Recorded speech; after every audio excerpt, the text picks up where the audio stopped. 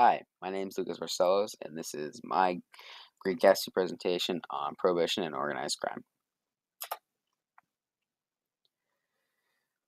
The government were very naive in their attempt to ban the sale and importation of alcohol, and think that the public would just go along with it. In fact, the implementation of prohibition in the United States promoted the illegal activities of organized crime to a new level.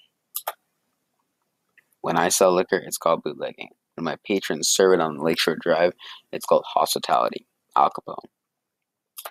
Prohibition was a law that the government passed in the hopes that it would give people lives enriched with positive morals and encourage positive interactions with family and friends. The movement to bring prohibition to law was led by women's and religious organizations. The idea was that there would be no consumption of alcohol because the sale and importation would be illegal, so therefore it would not be available to the public.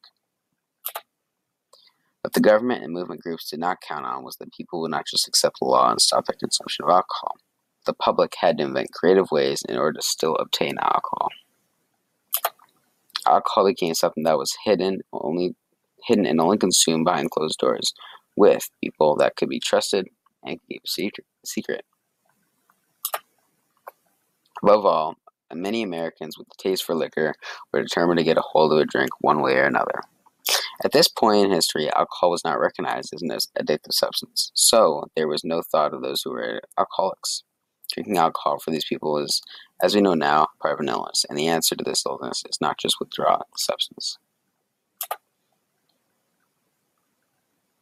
In Detroit, Tandalinsky closed the Canadian border. Smugglers used false floorboards in automobiles, second gas tanks, hidden compartments, even false bottom shopping baskets and suitcases.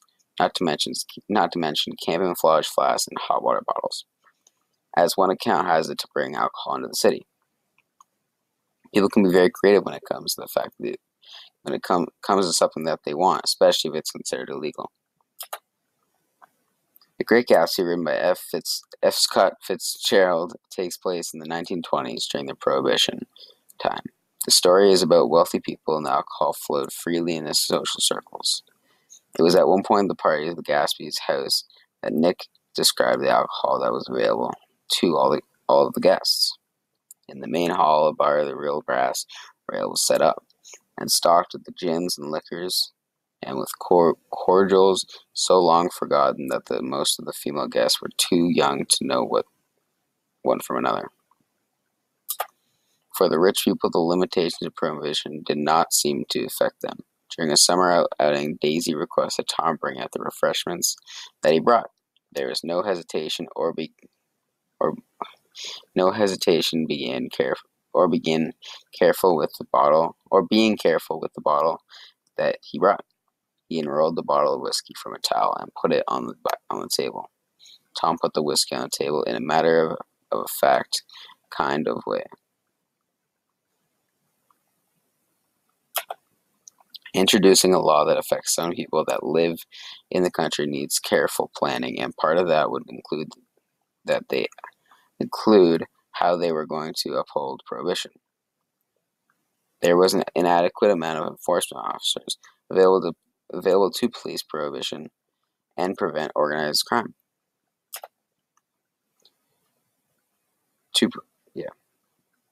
Almost incredibly, only 1,500 federal agents were given the job of enforcing prohibition. That is, about 30 for every state in the Union. There were only 3 federal agencies, as well as state and local police, that were given the responsibility of policing the public with regards to the prohibition law. The prohibition law itself was not just being broken by the public, but also by the member of the government.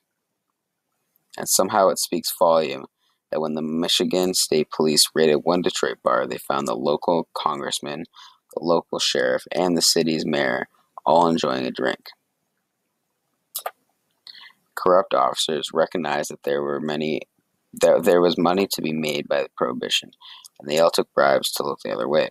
There was an interesting turn of events that happened because of the prohibition. The existence of crooked officials was not new, but up to this point they controlled the actions of the criminals. When prohibition hit, the members of the gangs got together and organized themselves so they worked different areas but had a common goal. They in turn started to control the members of the government.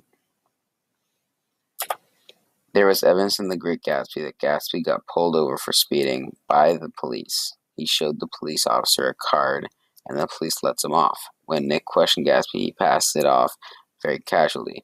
I was able to do the commissioner a favor once, and he sends me a Christmas card every year. Organized crime supplied alcohol and helped people who were out of their job as a result of the prohibition. It was not just the lack of alcohol that affected people. When bars and distilleries closed, people lost their livelihoods, and some were forced to join crime organizations just to provide for their families. Stills were being operated by people who were being controlled by organized crime. This picture illustrates some of the homemade operations that were being confiscated by police during Prohibition times. As mentioned earlier, organized crime bosses were quick to develop themselves into territories for the acquiring and distributing of alcohol. With legitimate bars and breweries out of business, someone had to step up to feel the substantial thirst of roaring 20s, and one was better equipped than the mobsters. Unknown to the government, the mafia had begun building their business so that they were ready for the prohibition when the prohibition came into effect.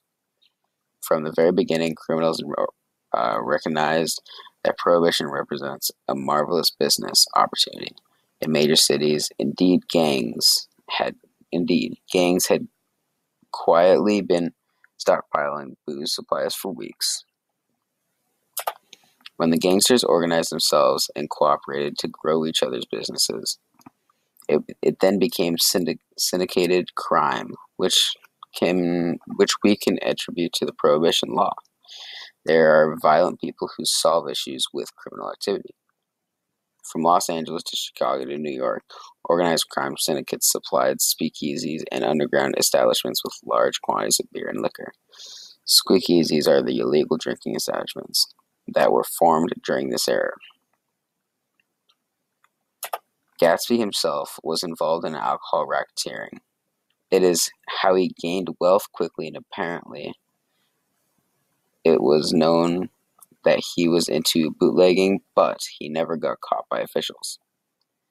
He and his Wolfsheim bought up a lot of side street drugstores here in Chicago and sold grain alcohol over the counter. It is interesting that even though Gatsby was wealthy, like Tom looked down on Gatsby and scorned the method by which he made his money, which was the breaking point for Daisy. Perhaps because bootlegging is illegal, but Tom is not an honest, upstanding citizen himself, so perhaps he shouldn't have been looking down on Gatsby. One of the most famous crime bosses of the era was Al Capone. For all his illegal activities, he was still respected for the good that he did for the people. He opened soup kitchens to feed the poor and hired people into his organization to give people jobs. Gatsby commented that he hired one of Tom's friends, so perhaps Tom shouldn't be so judgmental. He came to us dead broke. He was very glad to pick up some money, old sport. Prohibition lasted from 1920 to 1933. At that point, Franklin Roosevelt published it. It has been shown that the Prohibition did not do what it meant to do, and in fact, had some lasting negative effects on society. The idea behind Prohibition was to help people live good lives, free of spirits, which were considered negative influences. Instead, it elevated organized crime to a new level and encouraged people to partake in illegal activities just to survive. So the references for the images. That's it. That's the presentation. Thank you for listening and watching.